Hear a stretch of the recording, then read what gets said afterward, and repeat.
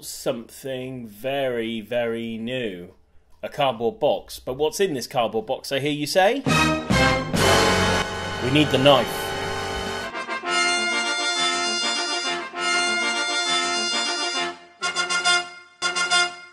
From our friends at Yuneec, this is the CGO ET 3-axis gimbal camera. It's exactly the same as the one that comes with your Typhoon H, but this one's a little bit different because it's a thermal camera. So it's a real breeze to fit. You just lift up the clip there, slide the camera off that comes with your Typhoon H and pop on the new thermal camera. As you can see, it comes in a smart new case, little suitcase just there. It's got the CGO ET logo just there. It is a new thermal camera, it is new technology, and it's rather good. Unfortunately, the day this is going on the Typhoon H, it's raining just outside. Obviously, fantastic November weather. So let me tell you a little bit about it, and then hopefully I can get to fly later this week and just tell you exactly what I think and why I've got it. So it is a low light 1080 combined and receivable picture-in-picture or superimposed camera with temperature measurement and display. You can have a multi-colour spectrum which you can change to show different visualizations of heat sources, so you can suit it. It's very custom, you can have it to exactly as you want. And it's got different temperature detection scale for specific ranges. So if you're after body heat, for example, there's no point going much more than 40 degrees C. Whereas if you want to look for other things, you can change the temperature scale. As we know, it comes with the 3-axis gimbal, which is obviously what we know and love from the Yuneec company. It's got a large Rgb sensor which sees better detail in the dark than the human eye, HD and infrared simultaneous recording.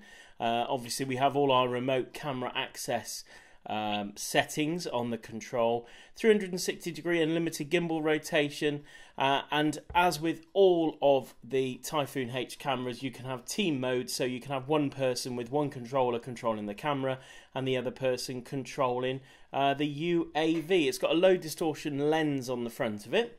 Let's give you some specs about the camera then. The field of view diagonally is 71 degrees and horizontal is 56 degrees. And the thermal imager is an uncooled VOX microbolometer. The format size is 160 by 120, a frame rate of 9 Hz. Temperature ranges between -10 and 120 degrees, and the camera records in JPEG, TIFF, 14-bit RAW, and MPEG 4. Temperature compensation is automatic. The sensor on the camera itself is 1/3 2 megapixel. With a field of view of 90 degrees, ISO range of 100 to 12,800 and a shutter speed of 1/30th to 1/8000th of a second. So we need to go out and test this, which we can't do in the rain, but that's what we'll be doing next, to just give you an idea of the CGO ET, the new thermal camera from Yuneec. I can't wait to go and try it. So that was a couple of weeks ago.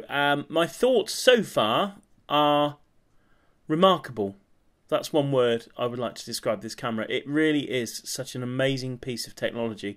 It's not until you actually use it, you have it in front of you, you realise that what this technology is quite alien to so many different people.